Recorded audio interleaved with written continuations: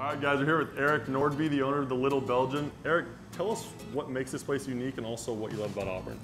Well, as far as the deli goes, I like to refer to it as cutting edge and old school. So we've been using all natural meats since the day we opened. No nitrates, no MSG, no growth hormones. We try to source locally. We like to support other local businesses. Clean with only organic cleaners here.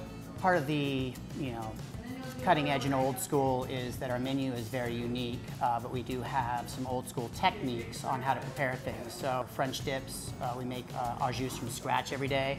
Our stuffed avocados have become kind of a legend, and you're seeing that throughout the United States now on Pinterest and Facebook, and other restaurants are now serving them. Ours are, the famous has got whipped cream cheese, black pepper, garlic seasoning, crushed smoked house almonds, wasabi and sriracha sauce, and razor fresh jalapenos, which gives it this almost like sushi in a cup. And we've got 4 different avocados for people to choose from.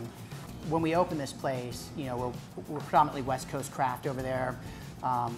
My life before Auburn, I was a beer broker, and so I did marketing consultation for breweries, and some of those were Belgian breweries, so I would set up their distribution. And so when I first looked in the window here, when I saw the For Rent sign, and I had realized it had been a deli and it was a lifelong dream for me to have a deli, I wanted to differentiate the pub from this place. And because I had all of that experience in Belgian beers, they're great food beers, they're great social beers. They make you kind of giddy like champagne. Belgian beers come in little 5-gallon kegs, so I knew I could get a pretty good selection in a smaller space because I knew I'd be sharing that space with the food we would need to do here. We since put in this other secondary cooler here so we could have even more Belgian beers. And of course, West Coast craft is super popular. So what I realized pretty quickly is I had seven Belgians and 7 West Coasts. I needed more West Coast to make people happy, but they also maybe drink a few of those and then have a Chimay, Grand Reserve, or a Great White.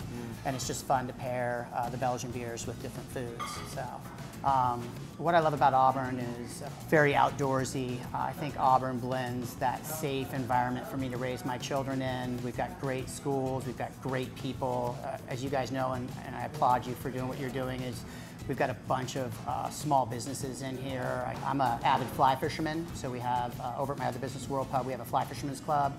I can get out on the river on my day off within 30 minutes and be fly fishing.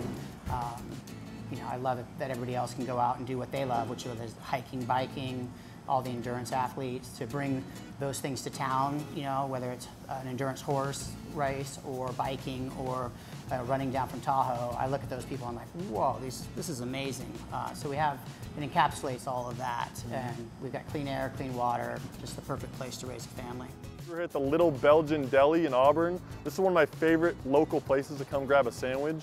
They have all natural meats, a lot of vegan and gluten-free options, famous stuffed avocados, and 14 craft brews. Why not?